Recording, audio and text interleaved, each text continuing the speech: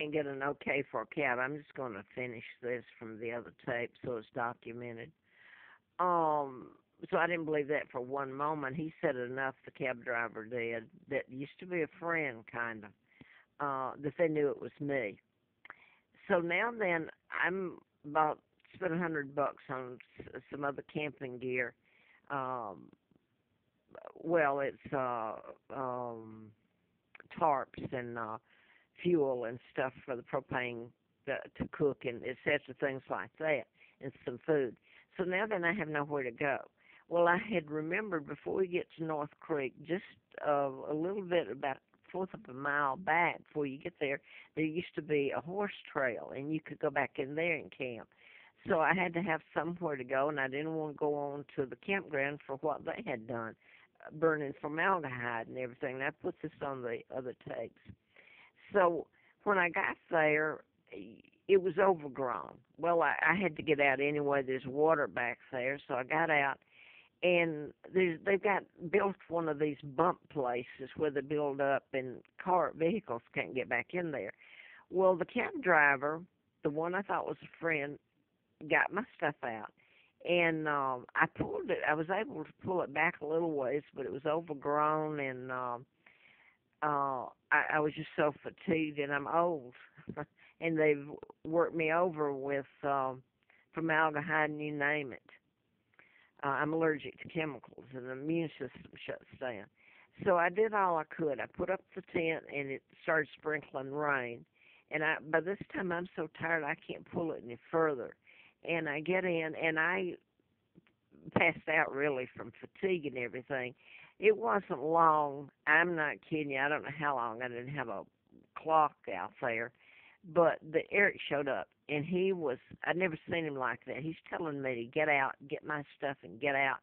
And so he said that I had broken a couple little branches putting the tent up that were poked out over. And I'm talking about small. Wasn't a branch, it's leaves. And he started raging about that he was going to give me a ticket, and I'd have to appear in court for a violation. And then he said, I just want you to get it out. I told him, I said, I'm allergic to chemicals. And you know what's been done to me, Eric. And he said, I want you out of here. He's screaming. So then he walks out to his vehicle, parked there, and he doesn't leave. So somebody told him to get me. I put this stuff on YouTube, all right? I've named names, and he's a part of this mess.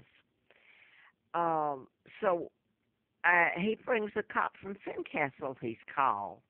And I wondered, I'm just a little old lady. I'm leaving. I'm complying with him. And he's calling the same cab that brought me. He's calling him. I'm going to say his name, Alan. So what's this cop doing there? So anyway, this cop finally leaves. He says they're friends. I asked them that, and he says, well, I'm a friend, and we're going to hire Eric when he retires from the from National Park Service, Forestry Service. He's a ranger. Eric's a ranger, and this is a cop from Fincastle. So they were unfriendly. I'm old. I'm sitting there, can't hardly move. And there's been things going on between the rangers and the whole bit for a long, long time. Now then, this Fincastle cop leaves. Eric's still sitting there. He comes back out, and I think he's thought things over a minute. He comes back out, pretends to be nice, and asks me, do I want some cold water? And I said, no, I have water here. So he said, then he started saying, I told you to start getting this stuff out of here. Well, I had done all I could. I took the tent down, and I can't even move. I asked him then, I said, he said I was too near the road. It's a forest. It's not just a forestry road. It's a little bit better that goes to North Creek, and it's just a fourth mile from North Creek campground. And I asked him to help me get up there. Well, he refused. He wanted me off a national forest land. So anyway, the cab's on the way, And Eric goes back and getting his vehicle, and he says he has paperwork he can do. And so why is he sitting there? I'm leaving. He's called the cab on the same guy that brought me out there on his phone. And I finally get up, and I'm afraid to go to his vehicle. But I walk around, and before I get up to it, I said, Eric, Eric, he rolls down the window. And I told him, I said, the place I originally meant to go was up on the parkway, and I named the pond, and it's camping, free camping.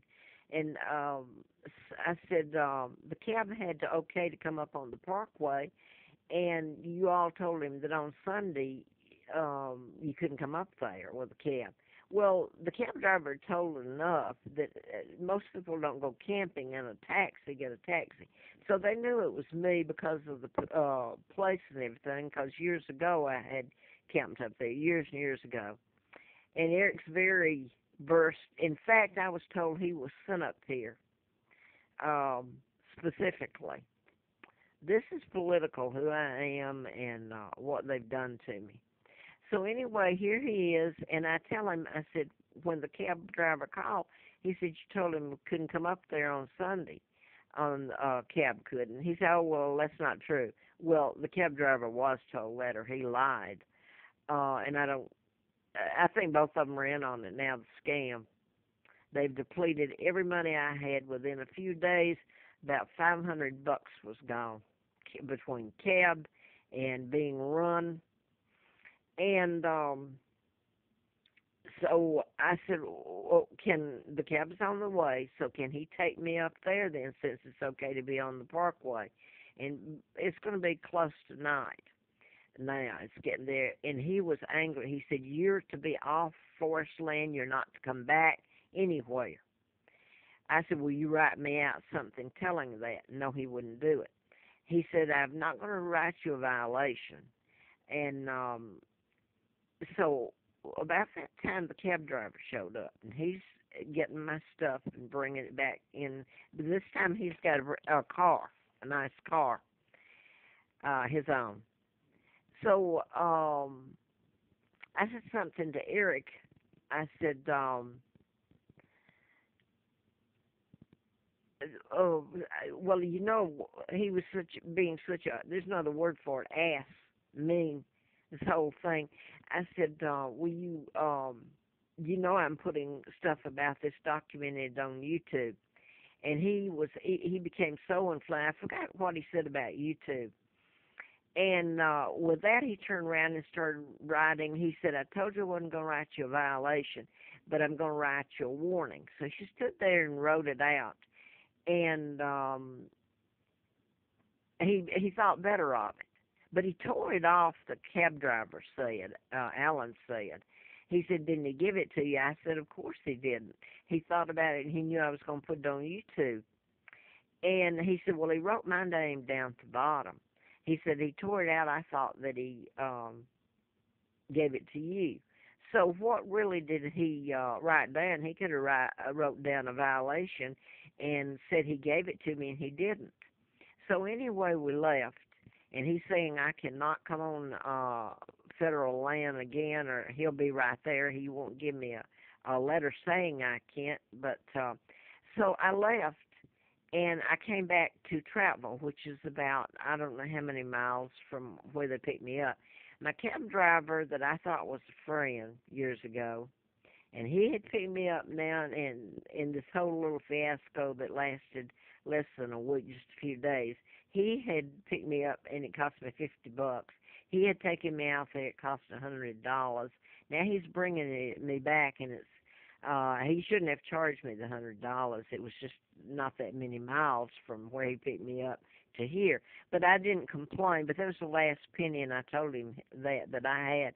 So it's 2 weeks before I get any money, so I'm out on the street. And it didn't seem to bother him. So it was after he left, Alan left, that I thought, my God, have they just pulled a scam on me?